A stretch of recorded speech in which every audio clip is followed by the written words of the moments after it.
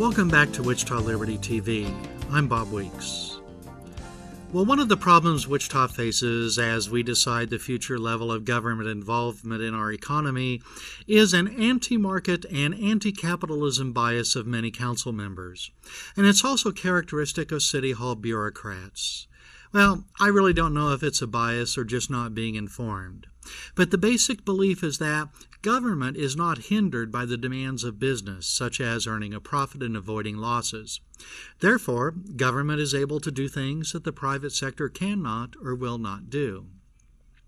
Wichita City Council member Janet Miller, she represents District 6, mostly north central Wichita. She recently provided as an example, as reported on the pages of the Wichita Eagle on March 28th. And the Wichita Eagle reported, Councilmember Janet Miller called the Hyatt a special case and she's opposed to selling it. We have to maintain a high-quality convention hotel, she said.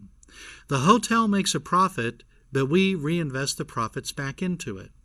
If we sell that property, a hotelier is unlikely to invest as much back into it as we do, debt service, stockholders, things like that.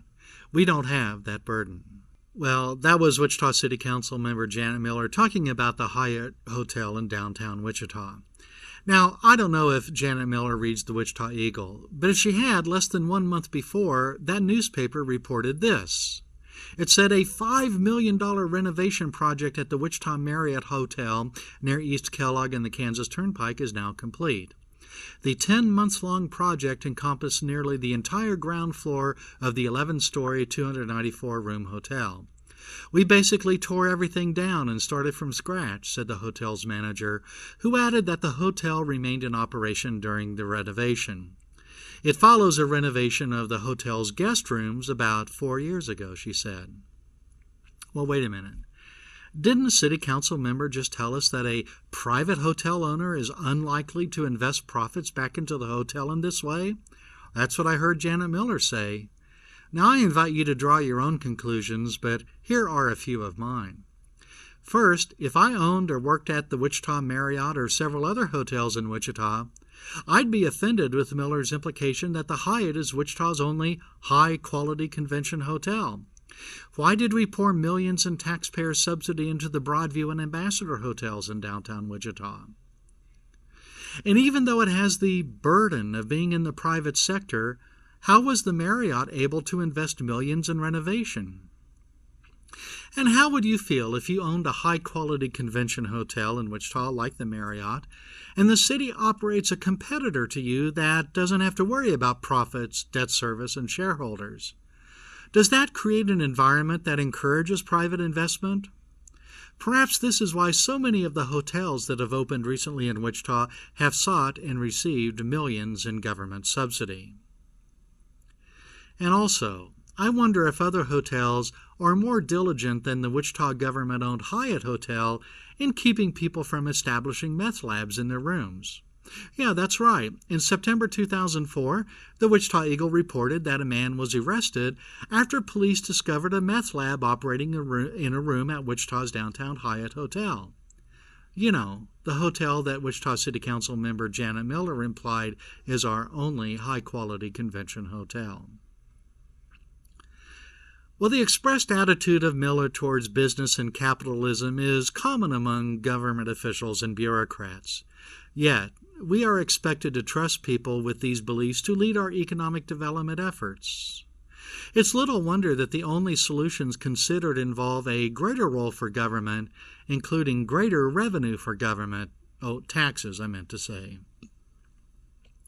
Well, here's another example. And, okay, I realize it looks like I'm picking on women here, but you remember in the past I've showed videos spotlighting the bad behavior of Wichita Mayor Carl Brewer and council members Jeff Longwell and Pete Meitzner.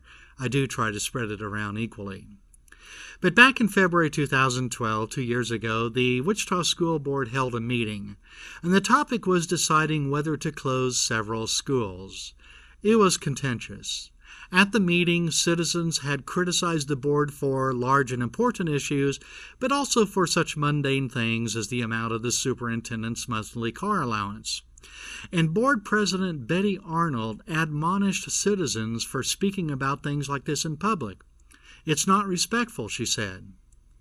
And finally, after directing a uniformed security guard to station himself near a citizen speaker, Arnold told the audience, "If we need to clear the room, we will clear the room. This board meeting is held in public, but is not for the public or of the public." And I hope you understand that. Let's go to the videotape.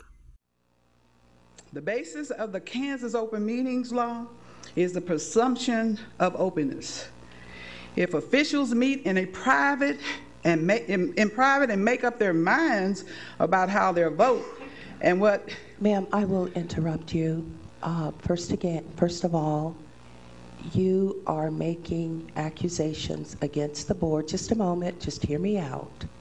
Now, we would love to hear your comments, but once again, no disrespect will be shown to the board members, as we will not... These are facts. Just a moment. It is not a fact that we've met in private. I will ask you, please, to reframe your comments to a respectful tone to the board. We're more than happy to listen to you. Okay, you interrupt. This is the second time you've interrupted me. Ma'am, I am directing this meeting. Now, you will either... That's okay. Just a moment. Sir, could you please come over? I will once again, for the final time, remind the audience, there will be no further outbreaks. None. If we need to clear the room, we will clear the room. This board meeting is being held in public, but it is not for the public or of the public. And I hope you understand that. Again, I am asking your comments to please be respectful. No accusations are necessary. So can I continue, now? If you can continue within the line that I'm asking you to continue in, yes, you may. Thank you. But if you have accusations, I will interrupt and I will ask you please to take your seat. Thank you. You're welcome. Well, this certainly lets citizens know the meaning of the term public when it comes to our public schools. By the way, the Wichita School District is, by now, one of the few governmental agencies that does not make video of its meetings available. You can watch a broadcast of their meetings on the day following the meeting, and it might be repeated again during the week, but that's it. Okay, one more example. When the Wichita City Council debated adding fluoride to Wichita's water, Councilmember LaVonna Williams, that's District 1, Northeast Wichita, she advised taxpayers on what to do if they disagree with action taken by the council. Just don't go there, she said. Now, Williams was expressing concern that if the council were to decide to fluoridate Wichita's water, well, then citizens would not be able to avoid ingesting the added fluoride. They wouldn't have a choice. And by way of analogy, Williams counseled the concerned citizen. She said, "Did you like the art that went down to Water Walk? Maybe you didn't, but you don't have to go there." And she also said, "We don't have to go to the apartments that were built at Water Walk, and we don't have to stay at the Ambassador Hotel." Let's go to the videotape. We make those decisions all the time. Did you like the art that went down to the Water Walk? Maybe you didn't, but you don't have to go there. Did you like the apartments that were built? Maybe you didn't, but you don't have to go there. Did you like the Ambassador Hotel? A lot of you didn't, but you don't have to stay there. But if we make a decision today, the 7 of us, to move forward on fluoride, you don't have a choice. You don't have a choice. Yes, it's true. We can mostly avoid these government-sponsored and subsidized places if we want. But what Councilmember LaVonna Williams may have forgotten is that we can't avoid being forced to pay for them. And having paid for them, shouldn't we be able to enjoy them such as they are?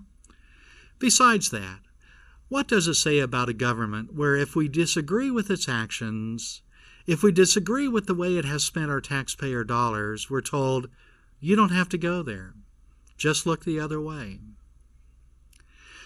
These are our governmental leaders. We need to do better. We have to do better. And as we saw last week, some of the private sector leaders who dabble in government aren't much better. This year could be an important year for Wichita, as we may be asked to make large and important decisions. Keep tuned to Wichita Liberty TV and visit the Voice for Liberty on the internet at wichitaliberty.org. I'll do my best to keep you informed. Well, that's Wichita Liberty TV for this week. Thank you for watching. I'm Bob Weeks.